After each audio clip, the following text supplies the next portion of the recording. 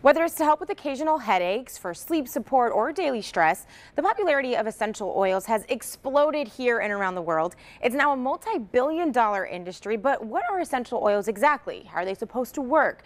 These are all questions you're probably asking right now. So we have lifestyle expert and healthy living advocate, Dr. Lindsay Elmore, to share some insight. Thank you so much for joining us. So what exactly are essential oils, and why are we so drawn to them in the first place? Thanks for having me. Essential oils are so simple. They are nothing more than the concentrated extracts of plants. They contain the natural aroma as well as the flavor of the plants.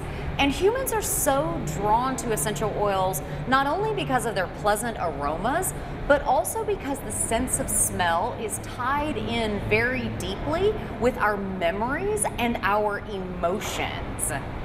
Got it. And so what are some specific essential oils that people are drawn to exactly?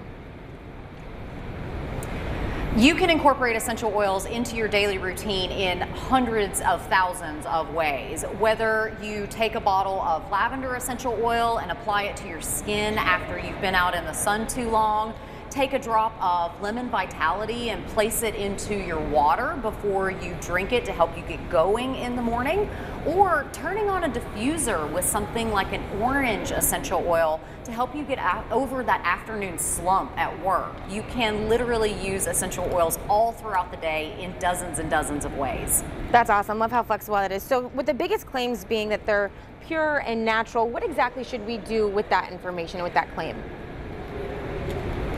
So the issue with a lot of different essential oil companies claiming that their products are pure and natural is that this is an unregulated statement. They don't have to prove that. So you have to find an essential oil company that you really trust to bring you pure, unadulterated, and authentic essential oils.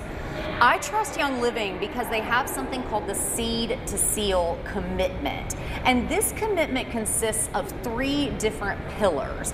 The science pillar ensures that you are getting a 100% authentic essential oil that is free from fillers, additives, and synthetics. The sourcing pillar is also critically important. It takes a lot of plant material to produce an essential oil, and you have to find a company that you know is protecting the planet by replenishing the amounts of plants that you remove from the earth by replanting.